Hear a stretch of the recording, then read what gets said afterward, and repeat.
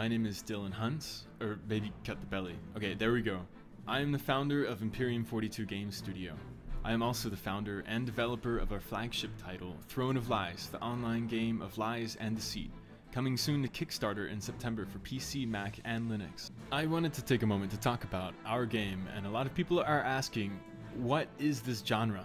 What is this game? Well, for those of you that know the genre, it's actually pretty easy. We're a werewolf mafia survival game.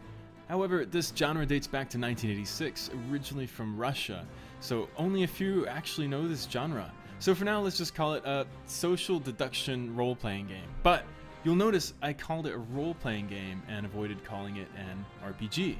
The same thing, there's actually a reason for this.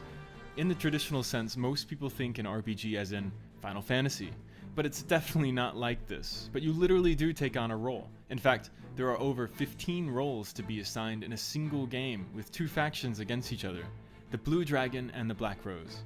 You could probably guess who the good and bad guys are from the names, I hope. There is also a king in every game that will be assigned to a party, but no one knows his alignment. In fact, no one knows who anyone's alignment is, except the bad guys, the Black Rose. They know who each other are, but they are the minority to balance the game. The main part of the game is using your deduction skills and investigative abilities to determine who is friend, who is foe. The game is split into two main phases, day and night. At night, players will appear in the customized rooms to their role, and the good guys will use their investigative and defensive abilities to obtain clues to if people who are who they say they are. Meanwhile, the bad guys will focus on murdering the good guys, secretively. They are the ones who know who the other bad guys are, but to make up for balance, they are few in number. And also to juice things up a bit, we'll also have some chaotic roles. They won't follow either faction, may even have their own objective. Now during the day phase, you'll see who is previously murdered and discuss who has committed treason, with a vote to execute them, where every execution ability is unique. So the weapon they are wielding, chosen outside of the game, will determine the execution ability. For example, a staff will cast a magical execution, while say a sword will use a more traditional approach.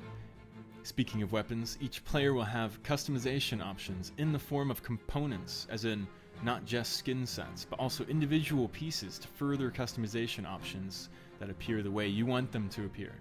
Don't worry, aesthetics will not affect gameplay. Anyway, back to the day phase. I already mentioned we have a king.